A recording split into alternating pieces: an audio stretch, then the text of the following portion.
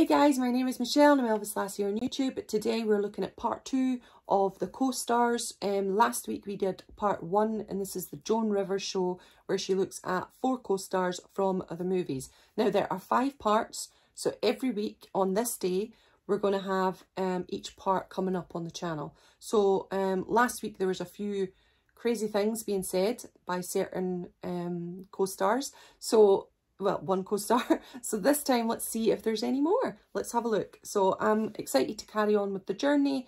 So let's watch it together. We are back talking with Elvis's leading ladies, Stella Stevens and Marianne Mobley and Sue Ann Langdon and Nancy Sinatra. Did being in an Elvis movie help your career, or you're just one of the girls? You know, there are always so many, in every Elvis movie there's 1 or 2 girls. One was the girl he got, but there were so many girls. Did it matter? Did it help you at all? Well, when I first read the script of Girls, Girls, Girls, that's exactly how I felt, Joan. And I thought, and I read my part, and I said, what is this? I'm in the movie with Elvis, and I don't get Elvis at the end, you know? And I didn't. So I hated it. I didn't want to play it. I didn't want to be in it. I played this witch, right. Kind of. Yeah. And I didn't like the character. And so everybody said, oh, but it's going to be the best thing for your career. And it might have been, but I didn't like my part in it at all. And that makes a big difference. It makes a big difference. Did it help you, hinder you, or nothing? You know what I mean? Well, I got him in one and I lost him in another. But you have to remember that in the 60s when I was doing this, that everyone thought that the movies were dead. Everybody thought that television had put the movies out of business. And of course, the people that were doing the Elvis Presley movies remembered that there still had to be a place for people to go and date. I mean, young men had to have a place to take a young lady. So they paid Elvis Presley $1 million a movie. He was the first actor ever to make $1 million a movie. And they knew if they paid him $1 million, if they did so many songs, they could get an album, but they were going to make so many millions in return. It was a given. It always worked that way and it never failed. So I was lucky because I had been on Broadway. I'd never done a movie in my life. I didn't think I was pretty enough. I came out to do a revival of Guys and Dolls with Hugh O'Brien and Betty Grable. And the producer said, you know, that funny looking girl playing Sarah Brown would be great for this Elvis Presley movie. I mean, they're both from Mississippi. It'd be great publicity, and that's how I got the movie. So I was delighted that my first movie was with someone so nice. And Boris Segal was the director, a very fine director. But did it help your career? I don't think that it helped my career, but it helped me learn my business in the best possible way. What about you? Well, I don't know if it really helped my career, but because I was brunette and I was gypsy something or other, and who would ever know I was me after that anyway. And in the other movie I was kind of drunk and dippy and I always did all those different things, and I'm not like that at all, but I had black hair in both pictures, and I had kind of an identity thing in my career anyway. I'm always different, so I don't know that it helped me though. It's a wonderful compliment, but it doesn't help you at all. What about you, Nancy? Help or hurt your career? Helped me tremendously, Joni, because I was trying to sell records, and it kicked me up into the top 10 box office and helped my record sales. Plus, it was so much fun. You know, what could be bad? Yeah. Was he fun on the set, though? Did you have, like, good times with him? Hysterically funny. We used to ride around the MGM lot on a bicycle built for 2, and the tour buses, the people would do double and triple takes. Yeah. Who is that? You know, I mean, and he was always strumming his guitar and singing in the dressing room, and it was a wonderful experience. One of the happiest of my life. Yeah, I agree. What about his romances? Who was he having romances with then? Affairs with the 90s. Who was he sleeping with then? You know, in those days it says romances. Who was he having romances with? It wasn't me. It wasn't. But it wasn't me. Well, guess what? John. It was me.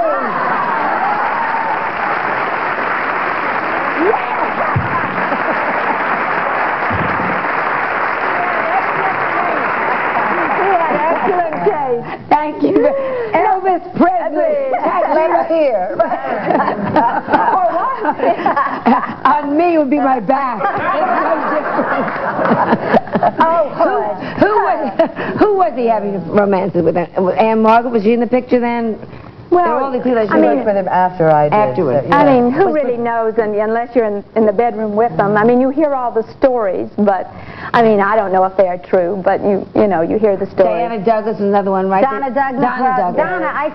They did spend some time together, but again, I wasn't in their bedroom, so I don't know. But I know he didn't have an affair with Barbara Stanwyck. She was in the other movie. I did Roustabout and Frankie and Johnny, and Barbara and he didn't get along too well. Didn't get along. No. Why not? No, I'll tell you why. Because we've all said that Elvis was very sensitive, and he was very sensitive about things he didn't know. And you could offend him very easily by just saying something like, and I guess Barbara had, because you always were very careful that you didn't say something that would offend him. Like I had just been to Egypt, and Barbara Streisand was on the cover of a magazine. We were talking about her similarity to Nefertiti, the queen, and he didn't know who Nefertiti was. The Egyptian queen. And I said, "Oh, don't you know who she is?" And he said no, and he walked away, very hurt that we'd said something that he didn't know. And it always kind of surprised me that if you're so sensitive about not knowing things, hire a tutor, you know. But that's what the fellows were around. They always protected him, and we always had a lot of fun. And when I was on the show, that's when they had the Harleys. He gave all the guys Harleys. So instead of a bicycle built for two, he rode around all over the lot on the Harley. When did Priscilla come into the picture? Were you there? Priscilla, you know, he selected as his bride-to-be when she was 14. And I think that some of this has been written about in her book. I really think it's true that he put women on pedestals, and he decided that Priscilla was going to be his bride when she was old enough to marry him. So I think that he might have had ladies that he occupied his time with. He was a red-blooded, very attractive male, but I don't think anything happened with Priscilla until they actually married. Wasn't she pregnant when they got married? No, I don't think so. She wasn't. No. What about that, Nancy? Was she pregnant or not? Because I went to a costume party once as pregnant Priscilla in a wedding dress. And I won the prize. Well, was this a bogus costume I was wearing? I don't know, Joni. I don't know. It's possible that it was one of those kind of weddings, but it doesn't really matter. But you were there for the shower. I gave her the shower. Yeah. I gave it to her, her baby shower, and she didn't even look pregnant when she was pregnant. So who knows? Was he a good actor? You talk about being an actress, you know, and was he a good actor?